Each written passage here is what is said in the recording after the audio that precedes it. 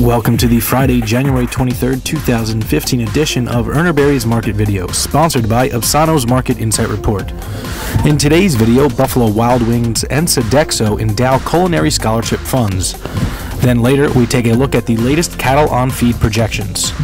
But first, the question in retail this week is, are you ready for some football? Here with the answer is your host, Nicole Bessemer.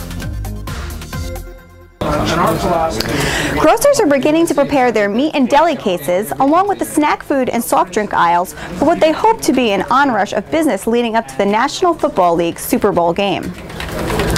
Chicken wings, along with other finger foods, burgers, snack items, and some steaks are expected to be among the products to be featured by groceries leading up to the game on February 1st. For further information on what is expected in retail promotions for the big game, check out the news tab in ComTel.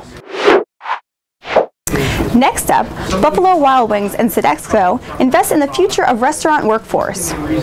Here with that story is account manager Adam Sharkey. The National Restaurant Association Educational Foundation announced on Thursday gifts totaling more than $500,000 from Buffalo Wild Wings Incorporated and Sodexo to support its mission to enhance the restaurant industry's service to the public through education, community engagement, and promotion of career opportunities. Buffalo Wild Wings has donated an additional $385,000 to support the foundation's operations and established the Buffalo Wild Wings Scholarship Fund, awarded to students pursuing degrees in culinary arts, food science, or food service management. Each year, Buffalo Wild Wings and the NRAEF will select 2 students attending 4-year colleges or universities and 4 students attending 2-year colleges or universities to receive scholarships. Meanwhile, Sodexo donated $125,000 in support of the foundation's nationwide career technical education program, ProStart.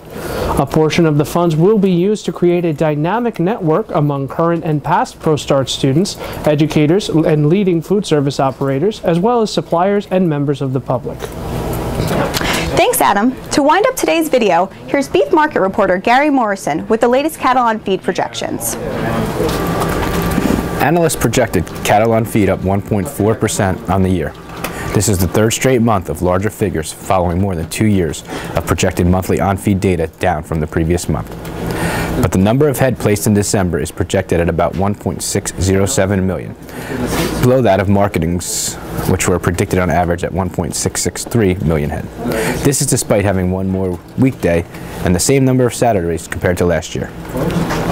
Each of the following categories came in below the respective 5-year averages. The average of the on-feed estimates was 4.3% below, placements were pegged at 2.5% below, and the projected marketings figure was 5.1% below.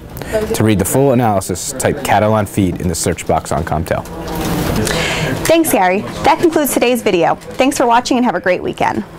Today's video is sponsored by Obsano's Market Insight for the meat industry, providing information, education, and insight for the beef, pork, and poultry industries. View a sample report at obsano.com or call 800-932-0617 to get your free sample today.